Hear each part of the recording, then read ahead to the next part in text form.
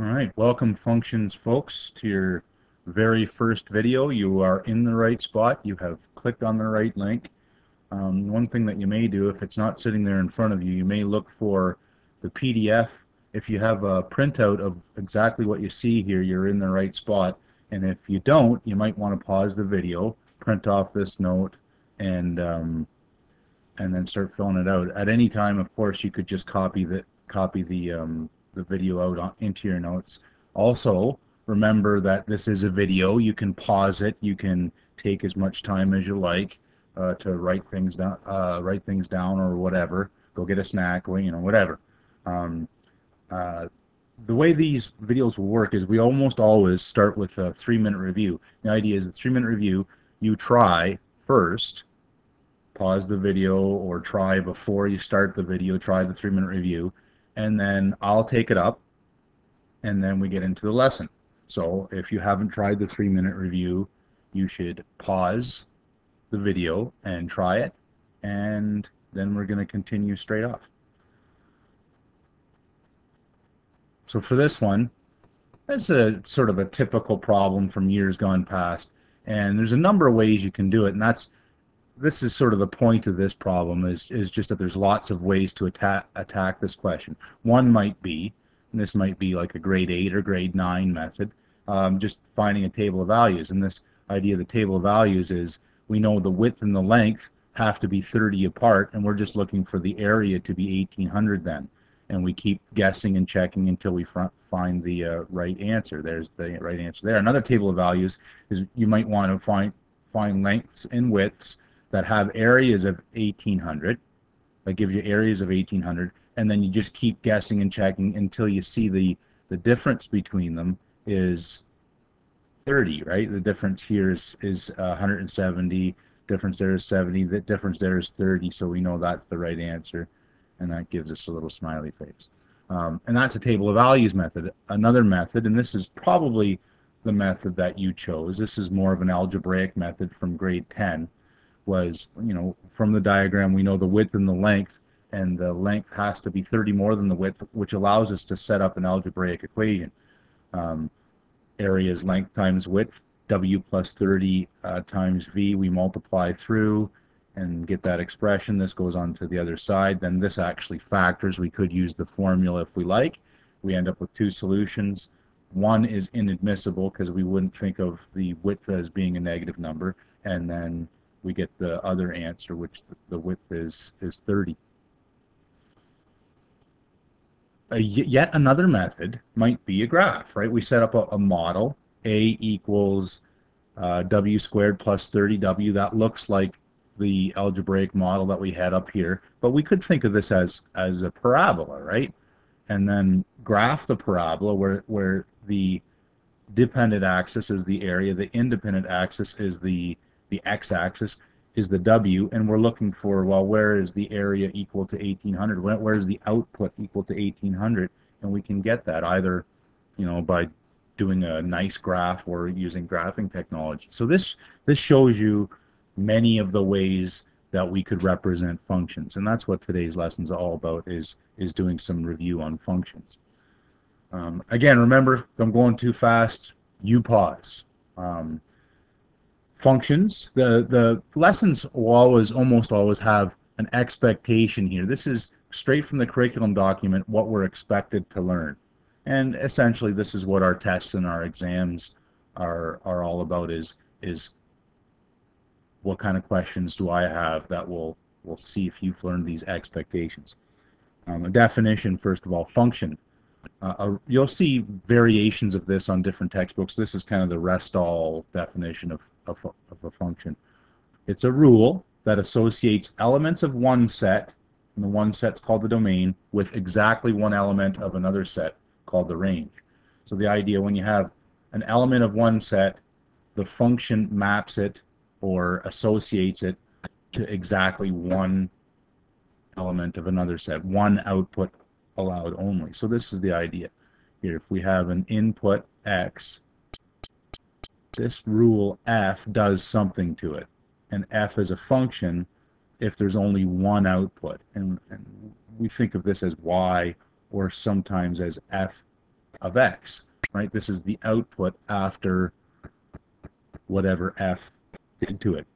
We also think of this set, this thing over here is the input elements. This is the independent variable. Independent variable. Then, of course, the output is the dependent variable.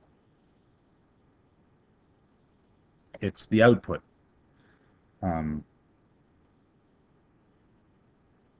That's another way of thinking of a function. The domain is the inputs and the range is the outputs.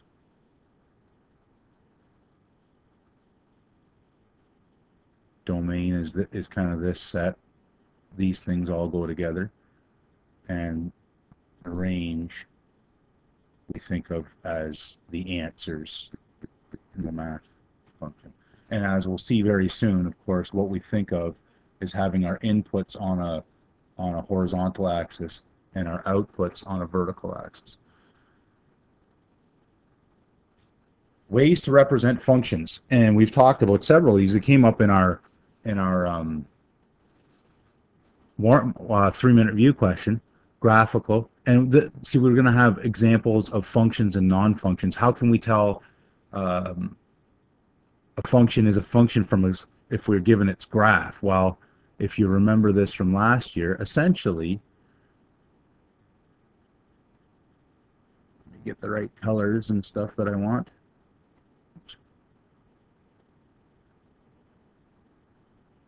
And this is I'm going to use the example that we had before, which was a parabola, remember?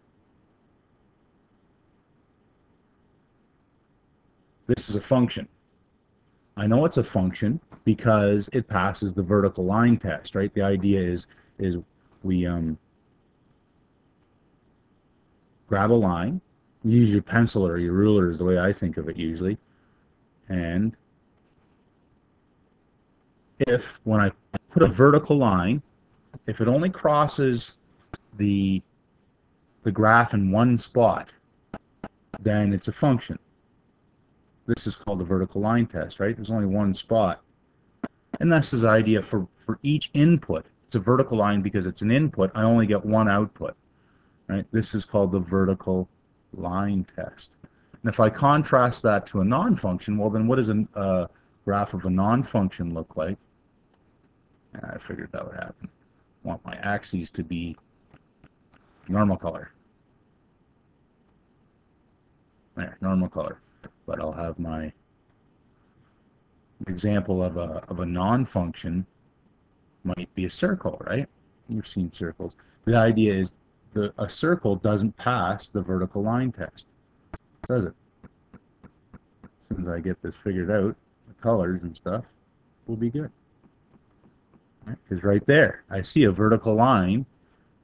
You know, there's some spots where it only hits once, but most of the times it's hitting in two spots. This fails the vertical line test. And we can think of some other non-functions. An example that students often come up with is the idea of a sideways parabola. Sideways parabola fails the vertical line test as well. All right, so numerically, what does a function look like? Well, different ways of representing functions numerically are a table. And we saw a table from the warm-up question. And it's the idea of I could have inputs and outputs on a table. The first thing is always the input. And the second thing is the output.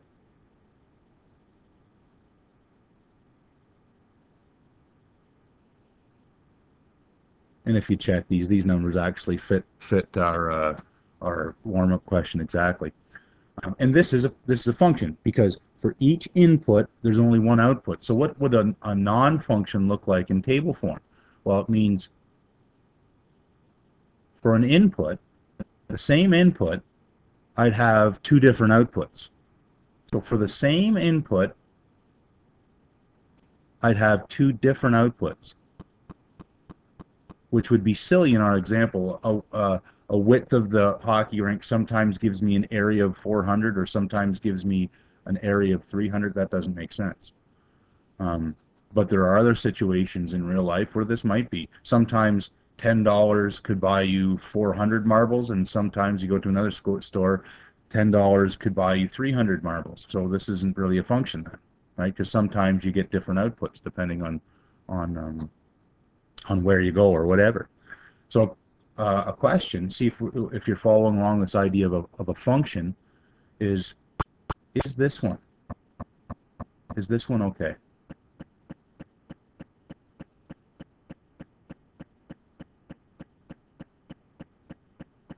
Idea here is I've got the same output. Is this allowed in a function? Well, for one input, do I only have one output? This is okay. This actually belongs up here if I wanted to. I'm going to write some more stuff in here, so that's why I'm squishing. So this one is actually a function because for each input, I only have one output. It's this what you have to look for non-functions. There are some other ways I can write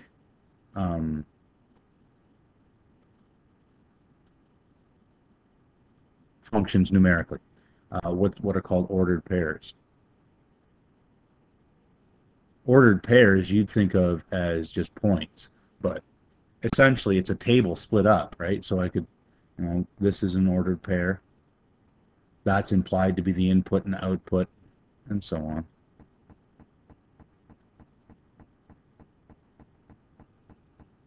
Oops, make that a comma. Right, and so on. And so what would that look like? Well, I'm not even going to bother because it's the same as down here, right? It's the same as down here. That if I had two x values that are the same and y values that are different, I'd have a non-function. A new way to represent a function was what's called a mapping diagram. And it may or may not be new depending on who you had for grade 11 math last year. Mapping diagrams aren't used very much except for when talking about function concepts when you're just getting going on them. So a mapping diagram looks like this. So we have inputs over here. These are the widths from our hockey rink question. And then the outputs are another one. And this idea of this function maps one to the other.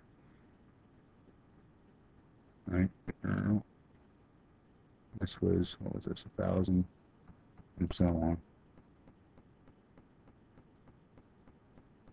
Right? And the function maps one set to another. So what would it look like if it was not a function? Well, that means in the domain, the first set's the domain, the second set's the range. In the domain, I'd have an input that led to two different outputs. Sometimes I get 300, and sometimes I get 400. This is not a function. So a question down here, if you're following this, is this allowed?